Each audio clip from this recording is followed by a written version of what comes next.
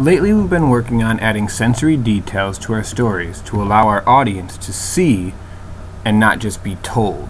So we're creating those mental movies using our words. Here's an example and an activity for you guys to work on. The first sentence is a very simple telling sentence. And it says, Grandmother Workman reached over and grabbed her grandson's arm. He was nervous because the staircase was so steep, but she leaned against him and they began to climb. Now we take that sentence, that telling sentence, and by adding some sight, taste, touch, smell, sound, and a simile, we end up with the following. Grandmother Workman lurched over and grabbed the pale skin of Randall's thin forearm with her leathery hand.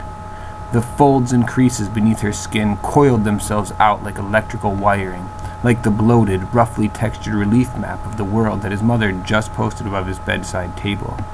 Randall looked ahead toward the winding spiral staircase, fidgeted with a small hole in his baseball jersey, and bit his lip.